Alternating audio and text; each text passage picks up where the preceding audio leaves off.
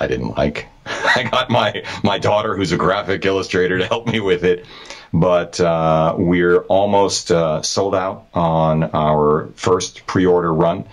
You can order it now, and it's just a real labor of love. So it's basically street photographs exclusively from New York City. Not that we haven't done street photography in other parts of the world, but that's my hometown. That's what really speaks to me. And you'll get a kick out of this because the cover photo was taken with a Fujifilm X100V.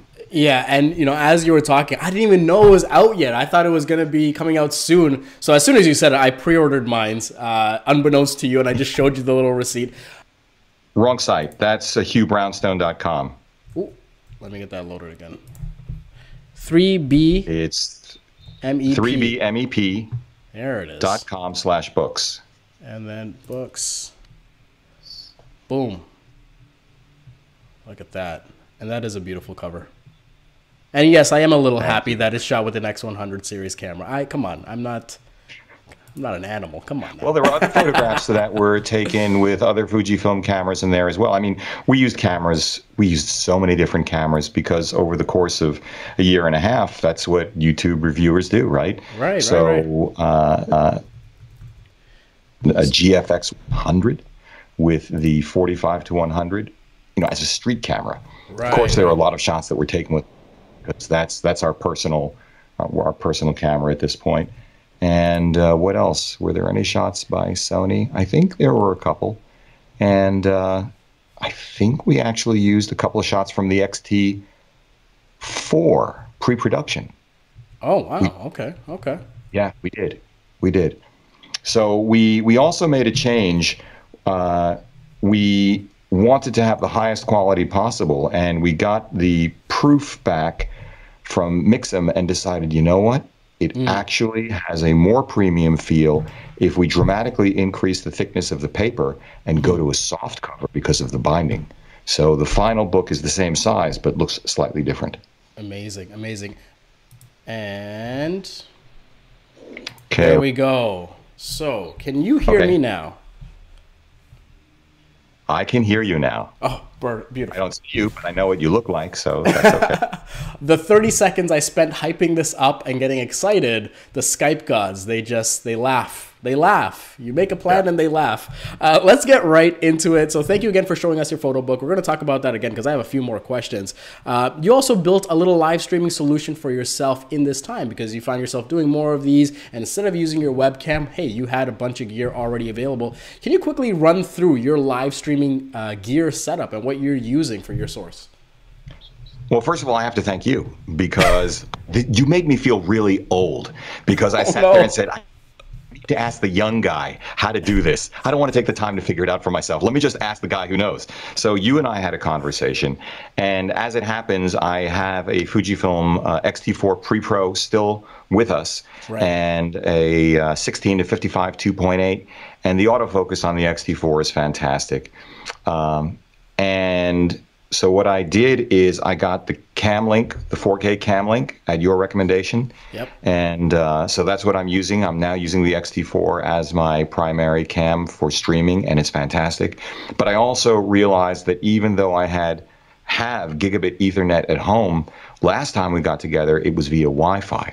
So this time I hardwired in, it's like a $10, $15 USB-C to Ethernet adapter, so it goes into my MacBook Pro, and I'm getting upload and download speeds. I checked it last night using speed test of around 750, 850 megabits per second, so that's awesome. Yeah. And when it comes to audio, of course, there are two ends to audio. There's the mic, but then there's also the earpiece or the headphones or the speakers.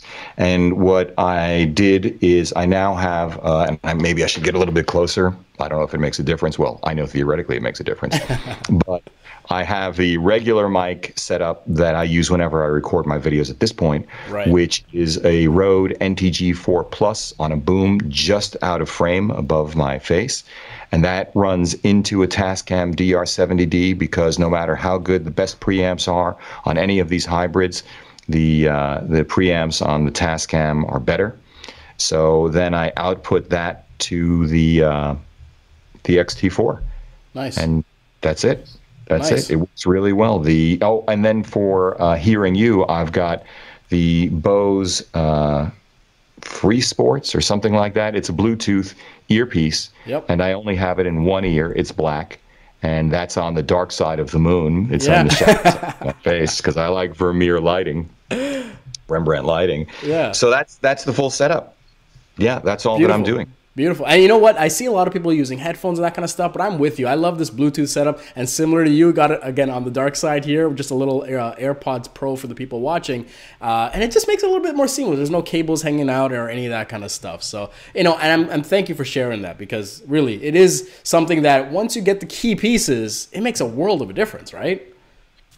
It makes a huge difference. And I understand, and I can certainly hear the audio difference when someone is using a mic 3 to 4 inches from their face. But it starts with a philosophical stance. Yeah. And my philosophical stance is that what I want to do is beam to the audience as if we're in the same room. Yes. And we're just having a conversation. And having gear get in the way is not worth it to me. I mean, people basically can hear my voice. If they know me, they're going to hear it through this NTG 4 Plus, and I don't need a different kind of mic. And one of the reasons I brought you here is to hear your voice and you say these things. And listen, I tell you this time and time again, I love hearing you talk about photography. It is something that I tell you all the time I see you. And this one specifically, I want to talk about, studying photography. How do you approach it? Which direction should you go in? And, we can geek out about this. I want to start the conversation on the importance of studying photography. A lot of people will pick up a camera. Usually it's their mobile device first in this day and age, and they may graduate into some sort of point and shoot or maybe an interchangeable mirrorless camera or some kind. But at some point, I think it's important to go and study photography if you want to get better. Why do you believe that this is something that people should invest their time in and be a little bit more conscientious of? Well, I think it's a great question, so thanks for asking it, Gash. Now, we've talked about this before. I have a little bit of an advantage. A little boy, my mother was collecting issues of Vogue when it was Irving Penn or Richard Avedon, some of the greatest photographers of all time, who also street photographers. They brought that discipline and that aesthetic into their work. And it's also the case that when I was a little boy, I was fortunate enough to get, it was called the Time Life series of photography. And once a month, I would get a beautiful book. And we're talking, I wasn't even 10 years old. We're talking 7, 8, 9. Once a month, I would get a book on a subject. It was beautifully, beautifully printed and bound.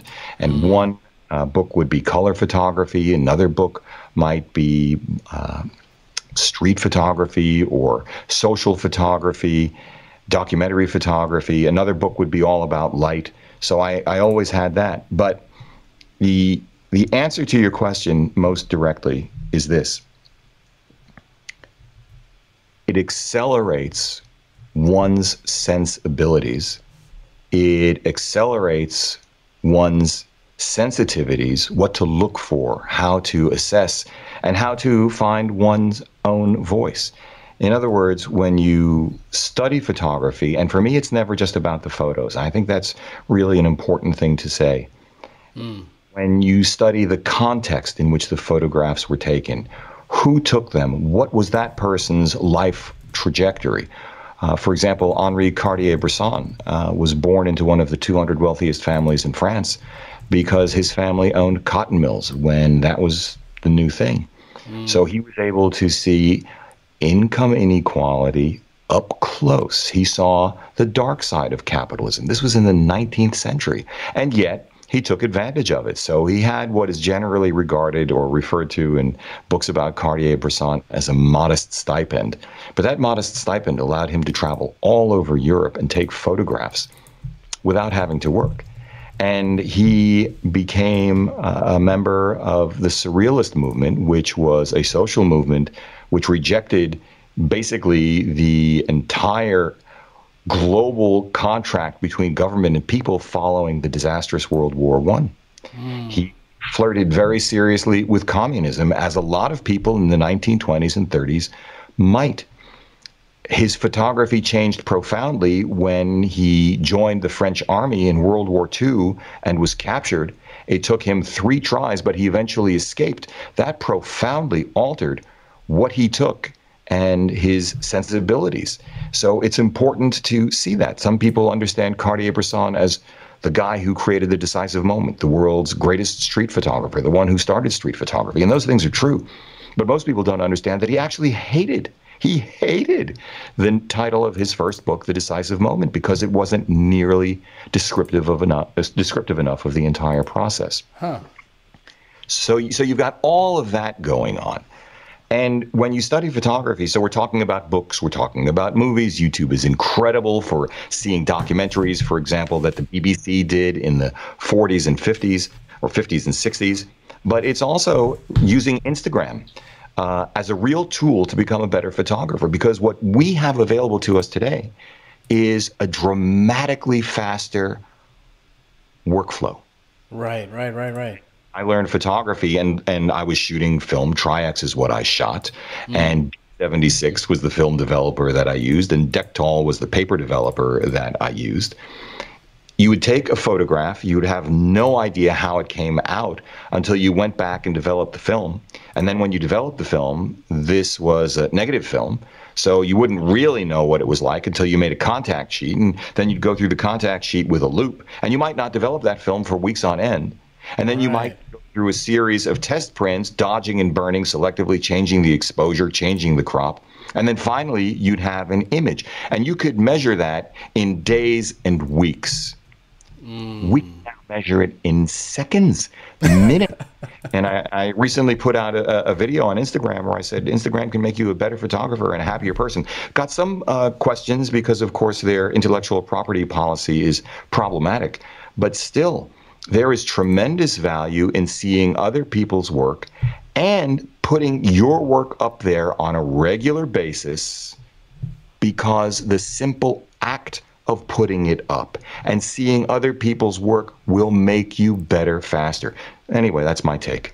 I appreciate that. I appreciate the insight. And I love having you sort of communicate that, especially from your experience. I have to ask you, though, let's play devil's advocate. Isn't it not, what if I wanted to just practice? Is it not worthwhile to just continue shooting, to go and use the gear that you have and invest more time there and learn from your own photographs? Why should I go and look up other people's photographs, especially if I want to cultivate my own style? What's your argument to that?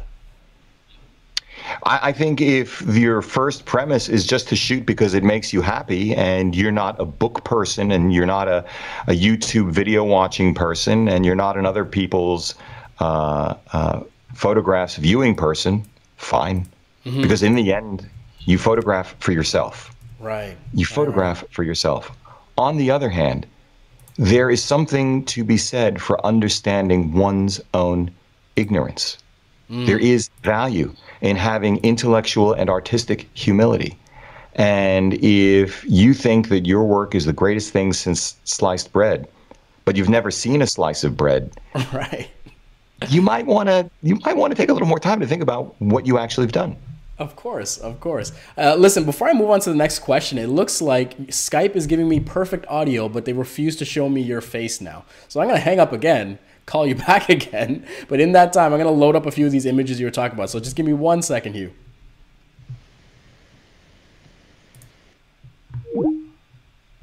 All right, let's try this again. Give me 1 second. All right, I'm going to call Hugh back.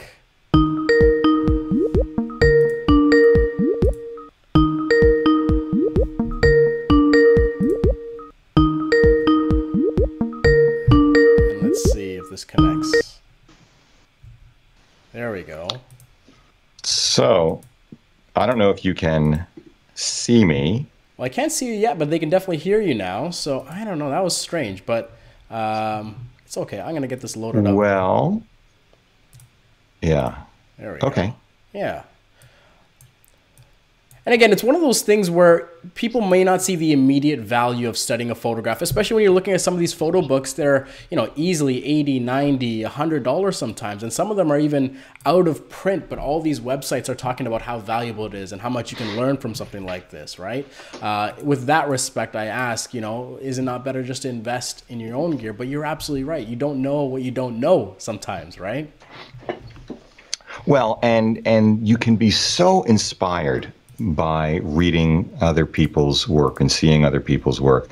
I can tell you that my end, Gaj, I see that I'm not going out to you. I'm set up with Camlink 4K, but there's no signal. So I'm going to take a quick look here. No problem. On my end. But, I mean, when you read and learn about Munchausen, for example, the one guy who influenced Cartier-Bresson. Only one guy. Huh. Into perspective.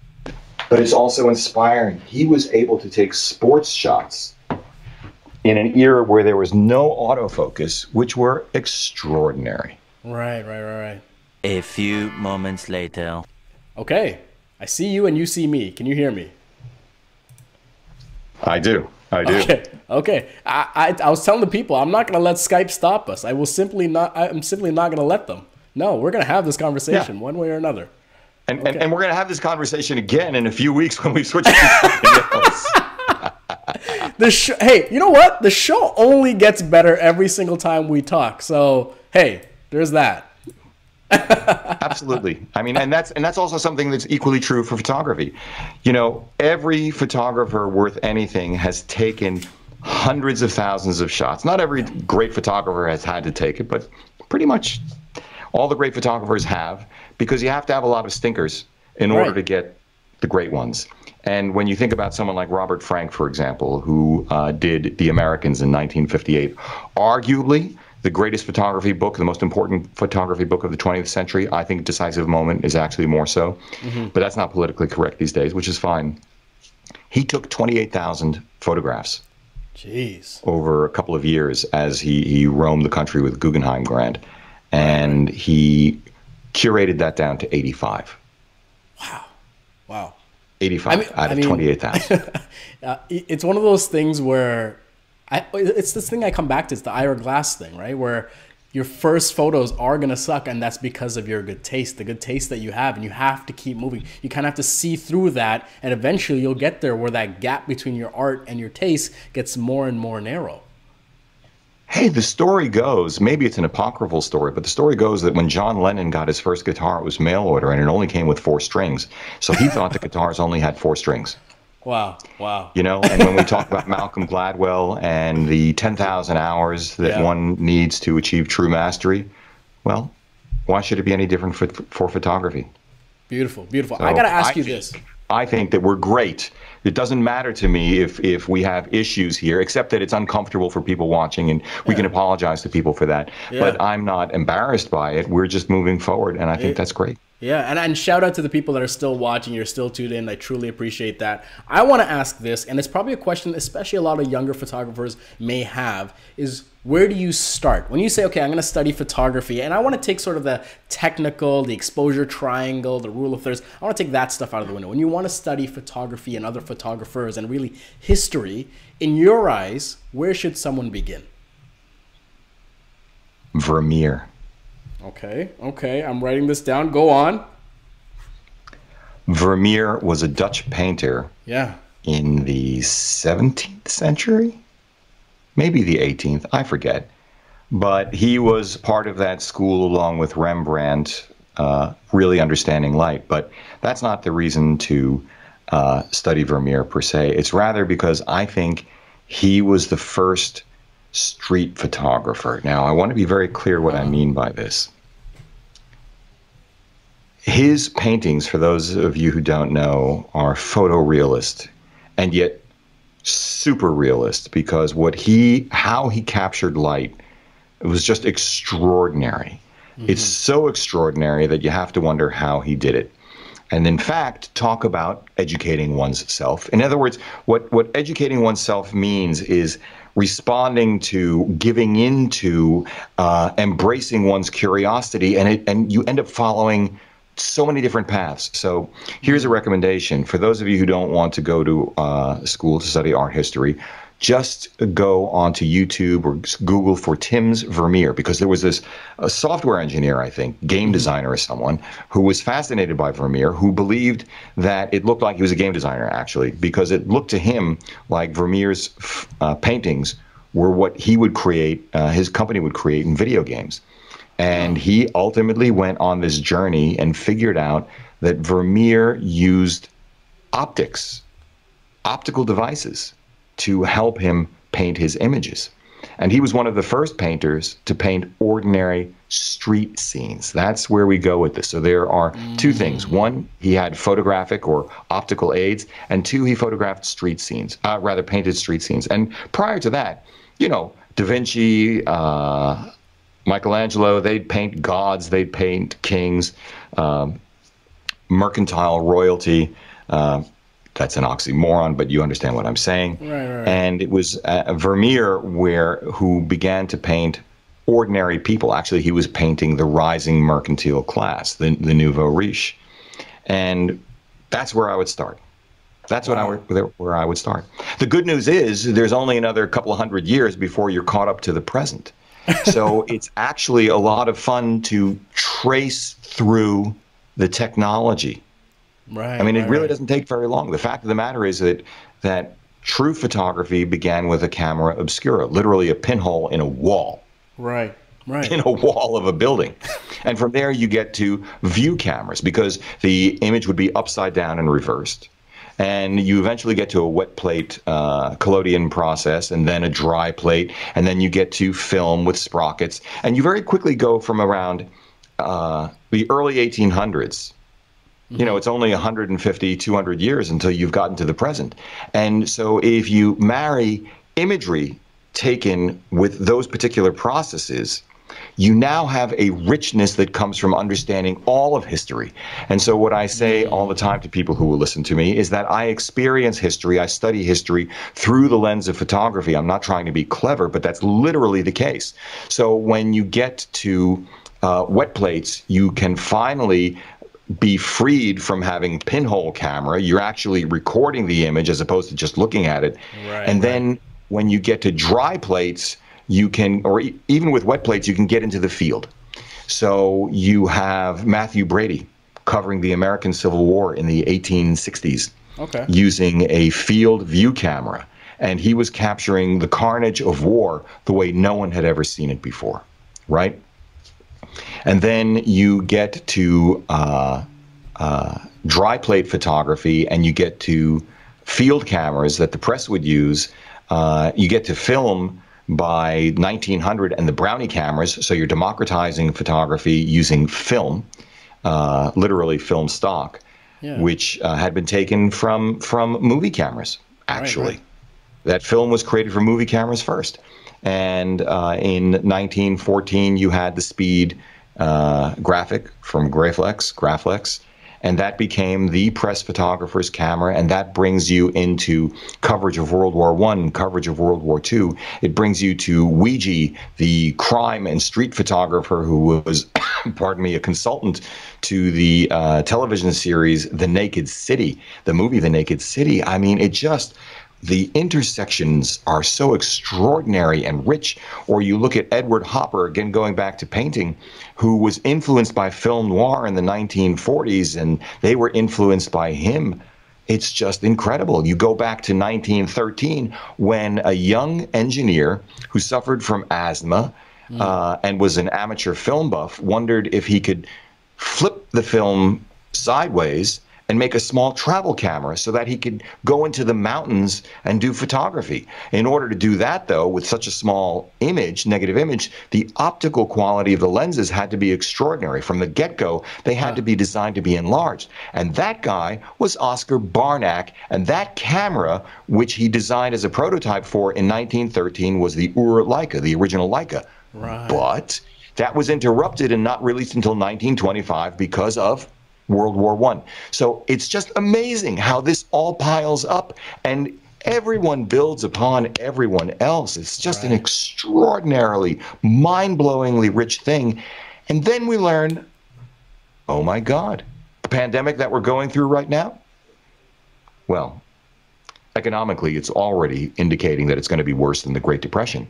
But then you go back to the Great Depression and you see that the Farm Security Administration was set up, run by Roy Stryker on the photographic side, who in turn hired photographers like Dorothea Lange or Elliot Erwitt to take photographs of other Americans who had been hit so hard by the Depression and the Dust Bowl. We didn't demonize people who were less fortunate than we were. Our government worked to actually generate sympathy for and wanted to help them. It's almost, Gaj, I mean, I know I'm going off on a bender here, but I feel so strongly about this. It's almost as if we have an obligation to understand history, and it's only been in the last 150 years or so that we can understand it at a profound level, because we've had photography really just for the last 150, 170 years, and now we have the internet. And to not study that, I actually experience as irresponsible. Right. And thank you so much for bringing that up, because I'm just like here frantically taking as many notes as possible. And for those of you watching live, I mean, you know the value in that and having someone kind of guide you along and point out these names. And I remember being introduced to Vermeer in grade 8 art class and scoffing at it and like, let me just get this assignment done. I know how to do a sketch. And, you know, you just think about the pearl earring painting, right? But it's not until you kind of walk in with a level of more openness and wanting to know where this all came from that you really start to garner an appreciation for everything. And all these problems you're trying to solve as a creator now, you see that there's so many of those problems and more that were solved hundreds of years before you were born. And there's so much value in that. That's right. And it also helps you understand what you're seeing today. So now we leave the realm of studying photography to be a better photographer and entering the realm of being a better human being. So, for example, Alfred Eisenstadt, one of the original 4 life photographers, did 2 pictures of a kind of smarmy looking guy with slick back hair. These were not art. That was not the purpose. But one is a picture of the guy, and he's smiling, and he's sitting in a chair, and it's just really a snapshot. It looks like he might be looking at the photographer, but if you look closely, he's looking just off to one side. So he's not actually talking to the photographer. The very next photograph, he is looking at the photographer, and he doesn't like the photographer. Wow. He doesn't like the photographer. But here's the thing. That guy I'm talking about was Joseph Goebbels, the propaganda minister for Adolf Hitler. And in the second photograph, someone has just let him know that a Jewish photographer is taking his image. And this is not about Jews, it's not about Nazis, but it is about the human condition. It is about demonizing people, and it is about recognizing fascism. Right. And it is about recognizing propaganda. And being able to draw those kinds of distinctions right now, today, in places around the world is critically important. Rant over. There you go. Thank you for that. I need to ask you this, because we are getting this question in the chat as well, and something I want to ask you is, where are the best sources to start this research? You know, armed with, you know, your great exposition there, a few names, moments in history, what are the sources? Is it just a Google search? Are there better places to go? Is there places that you'd recommend more than others?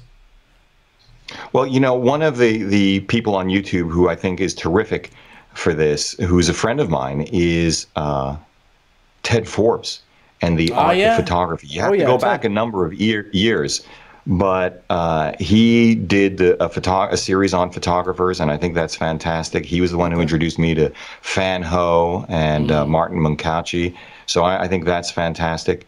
But this sounds so old-fashioned, but wouldn't it be amazing to actually call up your local library, because we're all social distancing right now, and get a librarian on the phone and just say, hey, I'd really like to learn about photography, photographic history. Where do you suggest I start? Now, with that being said, We do street photography workshops in New York City, and that is actually part and parcel of our workshops. I go through a history of photography, and it's abridged, like you abridge Shakespeare, because there's so much in it. Of course. But I think that's fantastic. Or I don't know if there's a good set of these available, but you can also just go to Wikipedia. Right. And just start with photography. Yeah. And they have hyperlinks that will take you back and forward. And I think that's fantastic. But then it gets even better because you learn things like, so who has the best autofocus today?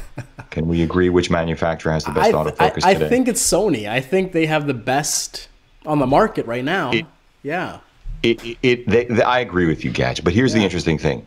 Where did they first get their autofocus technology from? Do you know? I don't know. I could guess. Didn't they buy Minolta? Didn't they kind of take over? Very good. Very good. They bought Minolta, and Minolta had the autofocus technology. Okay. Where did Minolta get the autofocus technology? Oh, I would not know. No, I have no idea. Well, here's an interesting thing. If you go back far enough, you will find that Minolta did a joint venture with Leica. Among other things, they introduced the Leica CL, and it was actually Leica who invented autofocus, who then said, we don't think anyone is ever going to use autofocus, so they sold it to Minolta. Wow. I didn't know that. Oh, my God. All right. But it's amazing, it's just so rich. It's so rich. Yeah. Oh my goodness. Okay, listen.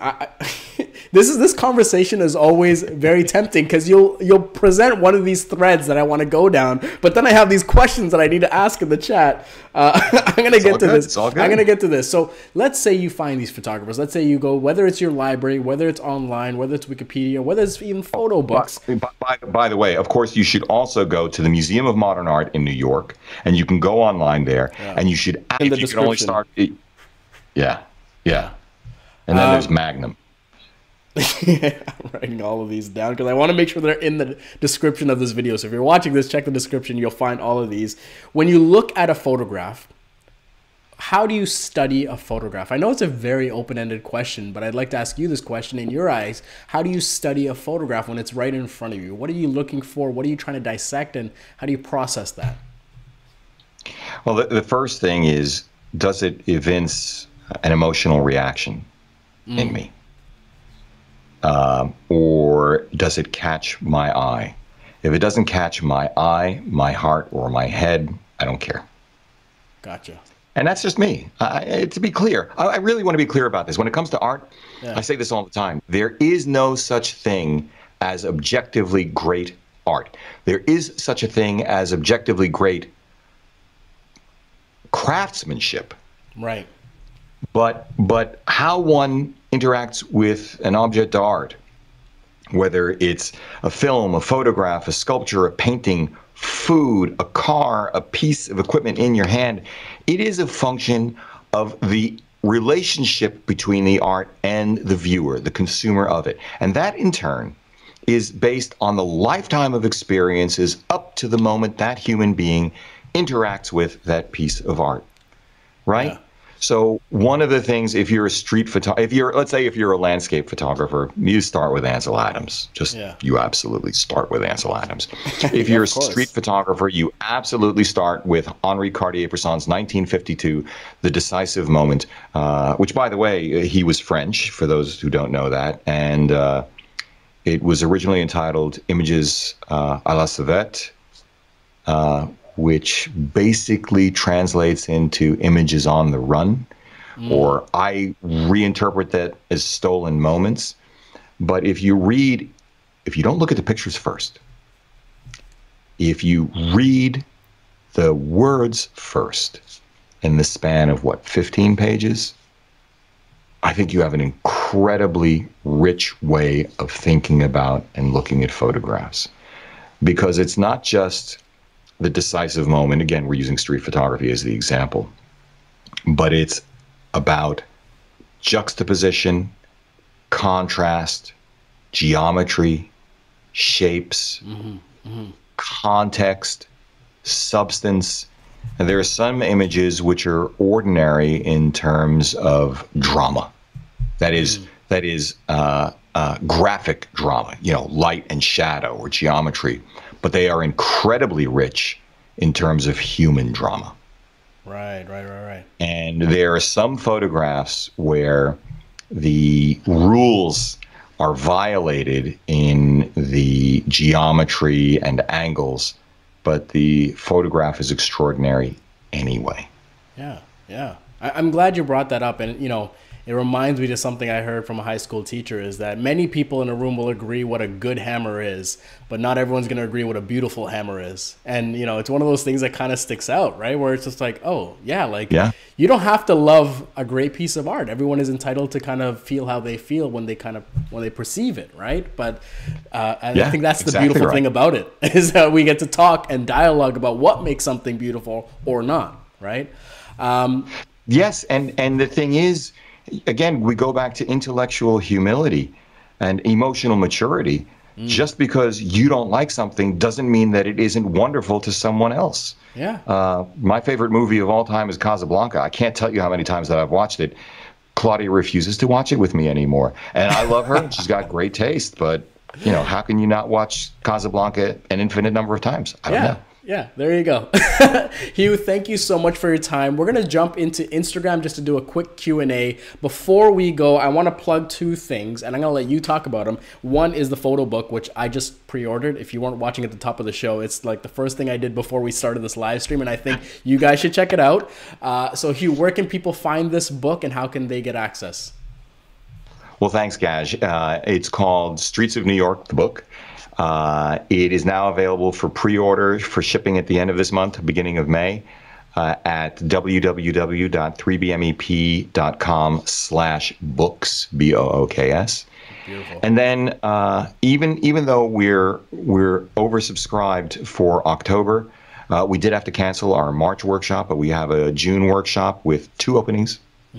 And you can check out our workshops and just get if this year doesn't work for you, just think about it for next year. That's at www.3bmep.com/streets2, which is fantastic. And we do that in partnership with Hasselblad, Adorama, and Sol Digital. So we have some great sponsors for that.